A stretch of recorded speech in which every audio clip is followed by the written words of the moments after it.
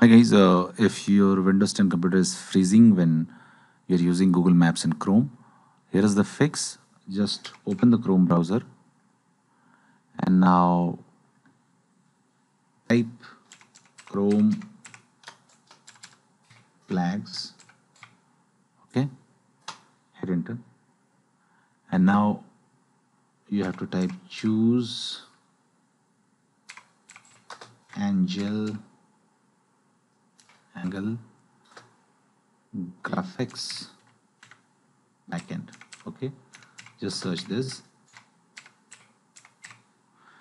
Now just select OpenGL from the drop down. After that, click on relaunch.